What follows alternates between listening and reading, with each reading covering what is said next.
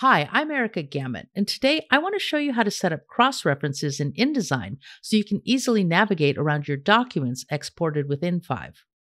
Cross-references are a great tool to help readers easily jump between sections and to reference items in different locations in an interactive document. There are many different ways you can use cross-references, and we're going to touch on just a couple today. However, if you'd like to see more customized or advanced ways to use them in your in5 projects, let us know down in the comments. Okay, so here I am in my InDesign document, and I have this little bio on my designer, and I want to call attention to this bio back here on this page, where it says, see the interview with our designer on, and we're going to enter into there the cross-reference. But first we need to start where we're going to jump to. We need to create our hyperlink destination. Now, cross-references are sort of like a more intelligent hyperlink. It's not exactly accurate, but kind of think of it that way. I need to create a way to jump to Jennifer. I want to jump to that point. So we're going to start with a text anchor. There are two different ways to create cross-references in InDesign. The first one being a text anchor. So I'm going to go to the cross-references panel and choose a new hyperlink destination. Notice it says hyperlink. Let's just call this tag Jennifer.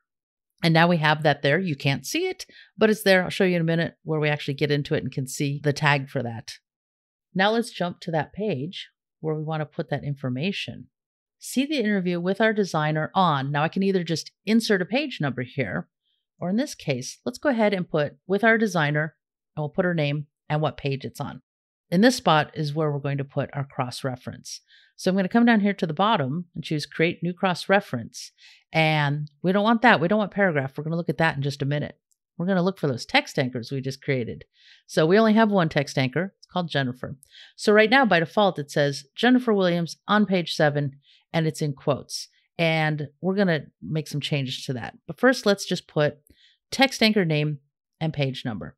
So instead of putting Jennifer Williams, which was all the text in that paragraph, what I really want is Jennifer, because that's the name of the tag we gave. So it's Jennifer on page 7. We'll do some more editing to this in a little while.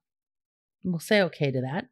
And if I come down here, go back to that page with Jennifer on it, and let's say this information moves. We'll take all the information on this page, except that green background, and we're going to go ahead and just drag all this information onto a new page. And then we'll jump back to the page that had the reference on there, the cross-reference, and now it changes to page 8. That's where we just moved her to page 8. Used to say page 7. So that's where that intelligent part of the cross-references comes from, because it goes ahead and updates it. The other way to create a cross-reference is by using paragraph styles. If we look at these products here, each of these actually have the same paragraph style. So if I select that, I'm going to actually drill these open so we can see them. We can see that we have the product name, the one that's in the layout group. You'll see why that's important in just a second as well. So I can link to a paragraph style. That's what we're going to do next.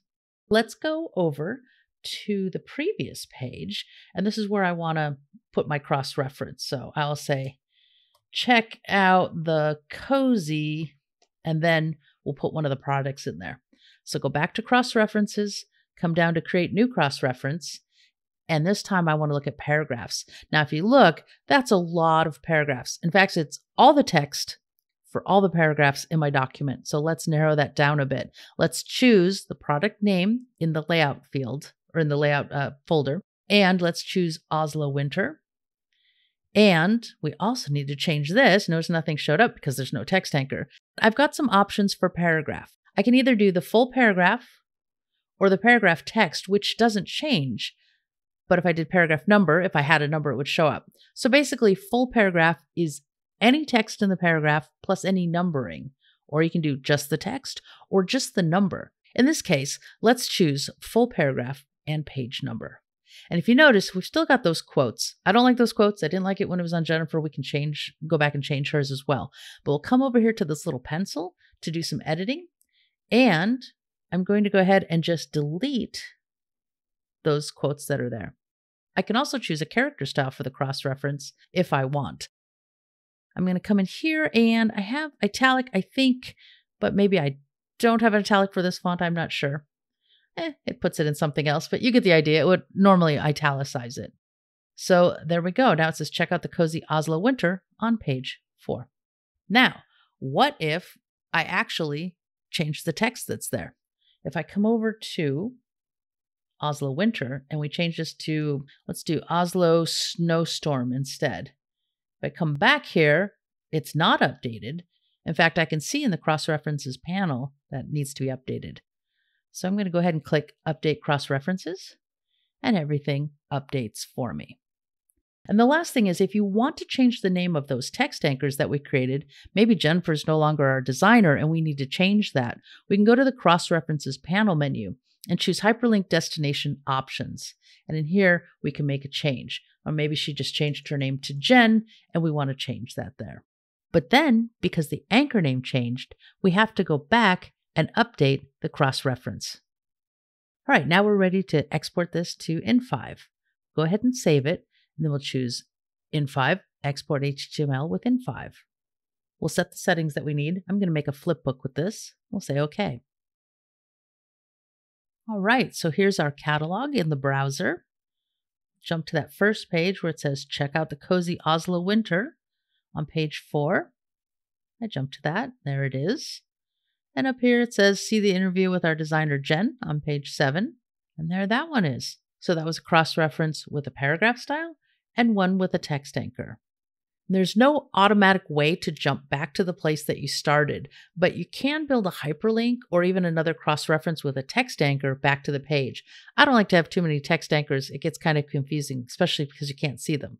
But anyway, I think that's for another day, another video. Share with us in the comments how you're using cross-references, and let us know if you'd like to see more ways to use them in InDesign and in5. Be sure to check out in5 at in5.us.